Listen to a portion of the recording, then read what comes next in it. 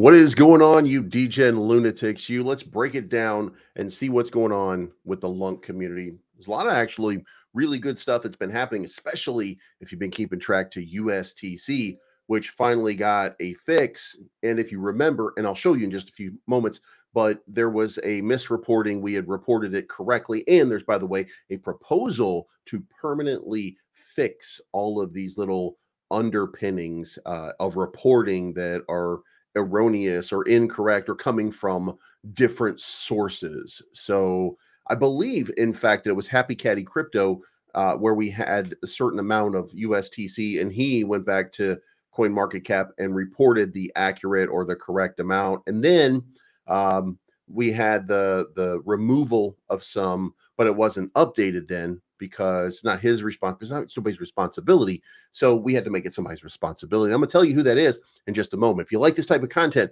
make sure you hit the like button, subscribe button, and the bell to be notified of future content. So let's kick it off.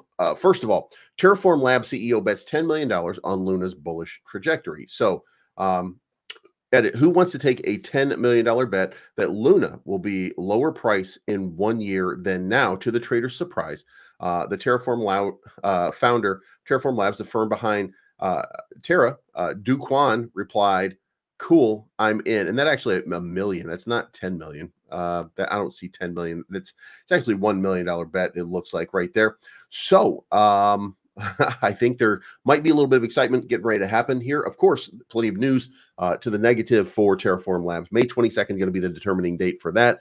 Judge Rakoff, creator of the Rakoff token, I'm told, I'm not sure, but I'm told that he's angry and he's going to get him. He's going to get him.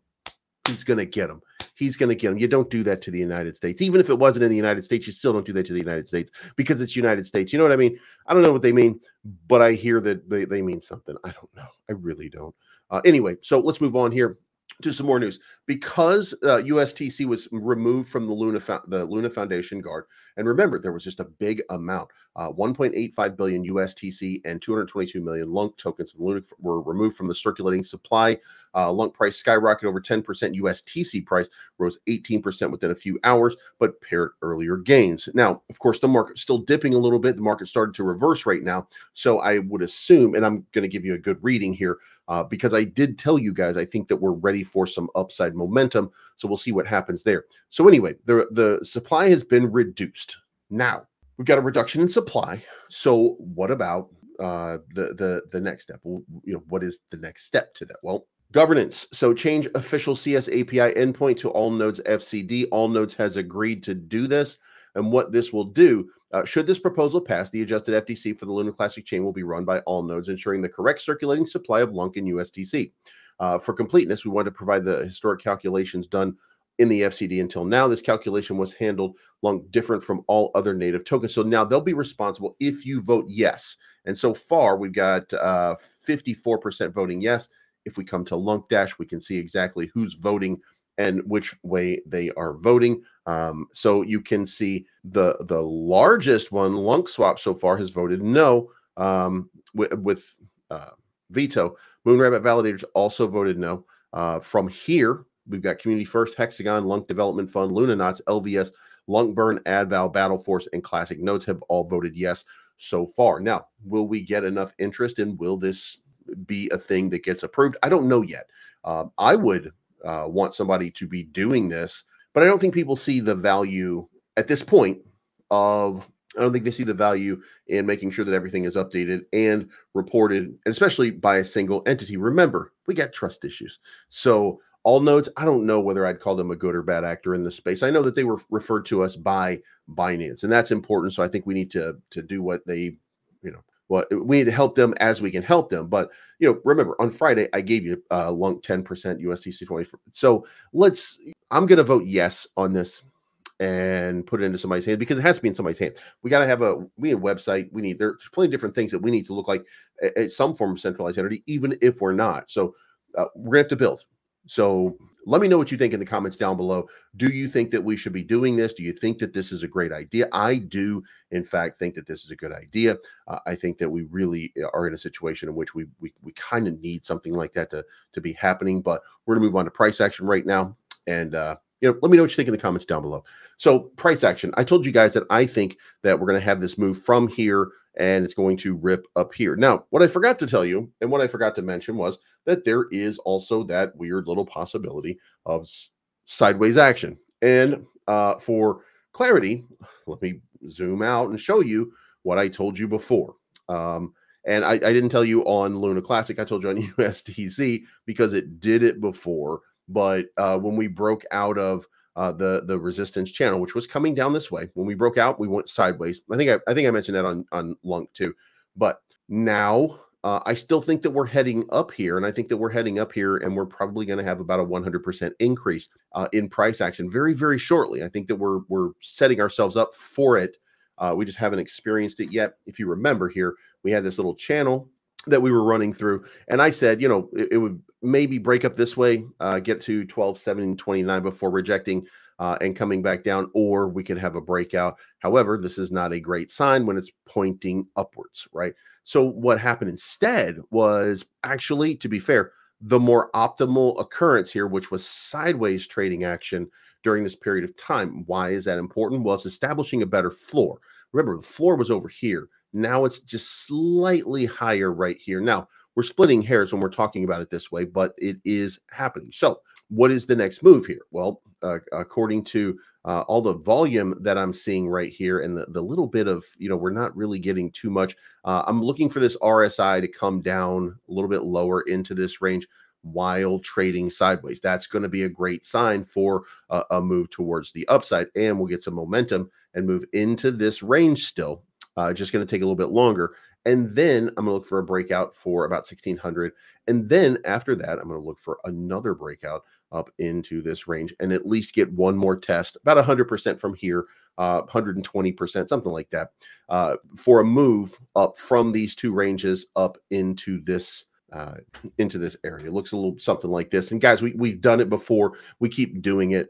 And we're minting and printing the same kind of patterns here. The reason that you're seeing this right here, the reason you're seeing this right here, this is just the broader markets dumping, Bitcoin doing its thing. So that gives that. Now USTC, here's what I was telling you about before when we talked about this before, and like I even mapped it out on these charts so that you guys could see it very specifically, exactly how it plays out. So the last time we had this move, we started to mint these tops. We started to get it as resistance, and we broke out of it sideways. We broke out of it sideways to 13 cents, and then boom, before you know it, we're at 7 cents. Okay, so what do I think is going to happen? Well, I think the same thing is about to happen here. We've gotten some information that's positive. We've seen a big reduction in the circulating supply. Now we're going to get some a little bit of the early adopters are already here. They pumped the price from 2 cents or 1.5 cents all the way back up here to 2.28. Now it's going to have that breakout moment. Now we need something for that breakout moment. We don't have it yet, but when we get that, whatever time it is, I'm going to say that this is going to be a great time for a buy because boom, the next move probably going to be in that 7 cent range. Now, the one question that I would have is right here at about 5.5 cents. I see a kind of a lot of trading in that range. So that's going to be a prohibitive sort of resistance. So this breakout is going to have to be very strong and robust sort of breakout. And if it is, then that's going to be the next step. So that's what I think is going to happen. We're set for it. We're just waiting for it to actually happen. Now, before we close this out, let's check one more thing, and that is over on Terraport Exchange. If you haven't already, make sure you come over and check out Terraport Exchange. If you want to do some trading, I mean, think about it, guys. We need activity in this realm. If we want to show that we're a thriving and vibrant chain, we need thriving and vibrant action in this blockchain. So come over here. If you are looking for anything, come over here and buy some. One of them that we're going to look at right here is Garuda. Okay. The reason we're going to look at that is because this is the Garuda Big Bang X.io marketplace. Now, Garuda, if you will, sponsors this Big Bang Web3 marketplace. It's an NFT launch pad. You can list your NFTs here if you want to. If you have a project, they're inspired by Miata. This is a minting sort of feature that you've got that's available. Connect your wallet. You can explore collections, start selling and growing. And look, at some point, this entire ecosystem, boom, takes off, right? When it does, what happens to all of these and their value? Look, we can make an argument that NFTs are profile pics, and there's actually some logic to that. By the way, certainly make sure that you take the time to come and check out these collections, because the collections are actually pretty cool. There's you can come over here and check out the Vapor Lunc, like vaporware, making a joke about that. You've got the bikes, you've got the Air Force Lunc. Air Force Lunc, by the way, used in the Air Force Lunc game, which is coming pretty soon. I don't have an update on it, but it's coming pretty soon. And the thing is that these are based on a smart contract, right? And that smart contract can be implemented and used in a bunch of different things in a bunch of different games. So, make sure that you have a couple of these just to make sure that you're part of this ecosystem. If you are, then it allows it for it to grow. So, if you haven't already, GRDX is the Garuda token. It's available on Terraport.finance. Make sure that you start trading today. Certainly helps for the ecosystem. And go check out bigbangx.io. Buy yourself some NFTs, by the way. Use your Lunc, use a little bit of Luna Classic. Go buy some, support these guys, support these causes. And if you do that, then guess what? That goes up to, I'm going to show you something. There are some very exciting plans coming for Cryptonomy VIP users. Make sure that you're signed up to the Cryptonomy Telegram. Follow the Twitter account for rewards and prizes. There's going to be extensive promo programs and giveaways for all Cryptonomy VIP users. Also, I've introduced a unique opportunity for users to evaluate the platform's performance and share your personal experiences. So if you are looking to do that, your comments can be posted on Cryptonomy.finance/reviews. You guys know what I've been saying. I think XRP is about to have a moment. So we're going to make a deposit over here. We're going to do 10,000 XRP right now. We're going to stake that we got another 12 months. So we're going to put that in there, 120.7% APY. We're just going to stake this long term. Scheduled amount is going to be 12,075 XRP on the way out. The yields continue. The Launchpool, TARS protocol did a 13x. Xverse, remember, did a 4x. Blade Swap did a 5x. These guys are finding really good projects, putting them out there for you. So make sure you sign up for Cryptonomy.finance today. We don't talk about this very much, but these are the chains. There's total value locked on these chains, which, we hit this, Ethereum's got 52 billion.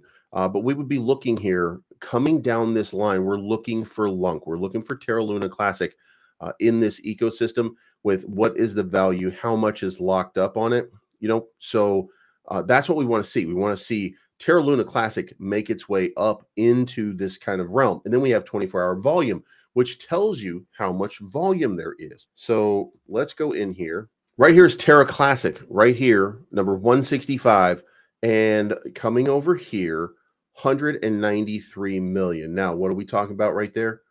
We're talking about the stables. We're talking about 24-hour volume. We're sorting by 24-hour volume. Okay. So when we come down here, we're a long way down. We're not even reporting the volume on the chain as it sits right now. But when we come over here and we talk about stables, right? We're looking at the stables. Where does it rank? Number 14. Guys, I think it's safe to say when you see a lot of stables, when you see a lot of stable coins that are used in an ecosystem, it means price gonna go up. So I would encourage you and implore you to check out Terra Luna Classic before the time runs out, because as stable coins go, it's a top 15 project, which would tell me, or should tell you, that there's activity, but there's a lot of people waiting in the wings in order to make some big ass buys. Okay. So I think you should pay attention to it.